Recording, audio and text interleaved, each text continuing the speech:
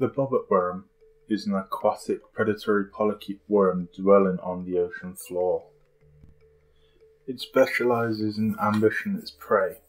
It does this by burying its long body in an ocean bed composed of gravel, mud, or corals, where it waits for a stimulus to one of its 5 antennae, attacking when it senses its prey. Armed with sharp teeth, it is known to attack with such speed and ferocity that its prey is sometimes sliced in half. As the bobbit worm belongs to the euchinids family, it is able to inject a toxin into their prey which stuns or kills it, such that prey much larger than the worm itself can be eaten and digested. In the episode of Blue Planet 2, named The Coral Reef, it shows the bobbit worm is capable of killing fish that are formidable predators in their own right, such as lionfish. Little is known about the sexual habits and lifespan of the bobbit worm, but researchers hypothesize that sexual reproduction starts at an early stage, maybe even when the worm is around 100 mm or 4 inches in length.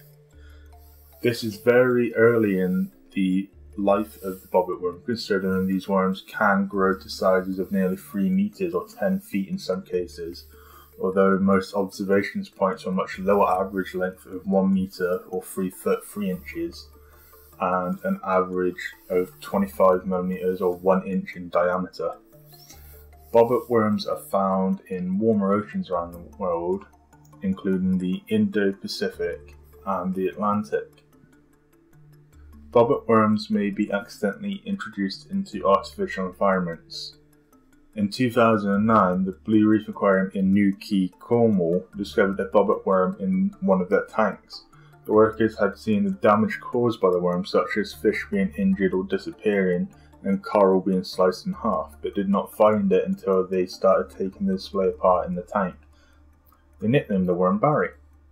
Another bobbit worm around 3.5 feet in length and several centimeters thick was found on October 7, 2013 at a branch of Maidenhead Aquatics in Woking, Surrey.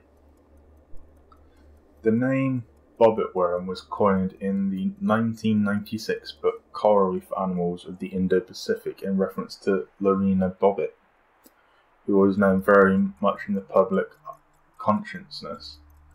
The name is inspired only by the scissor-like jaws of the worm, a common superstition from the name that female euchinids cut off the male's penises is baseless, and the worms in fact lack penises entirely, as they are broadcast spawners.